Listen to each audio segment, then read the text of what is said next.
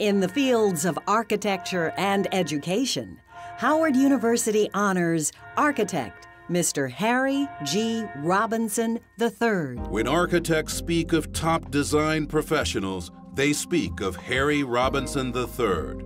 His career spans the gamut of teaching and design. He's had a major impact on city planning and urban design around the world. When a man starts out with nothing, when a man starts with his hands clean but empty, when a man starts out to build the world, he first starts with himself and the faith that is in his heart. Thus the dream becomes not one man's dream alone, but a community's dream, belonging to all the hands who build.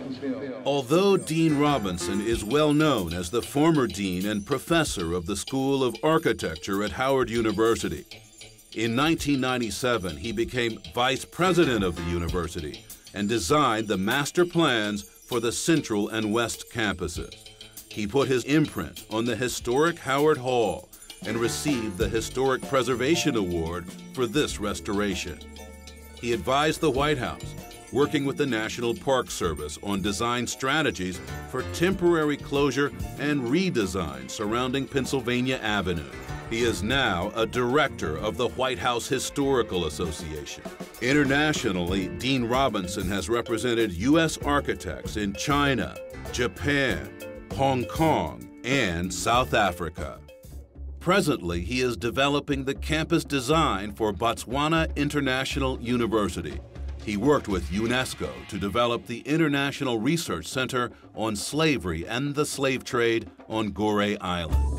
Dean Robinson's seminal book on the history of Howard, The Long Walk, was developed into a documentary and won a 2003 Telly Award.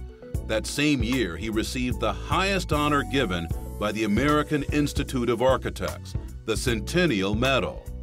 Dean Robinson served in the Vietnam War.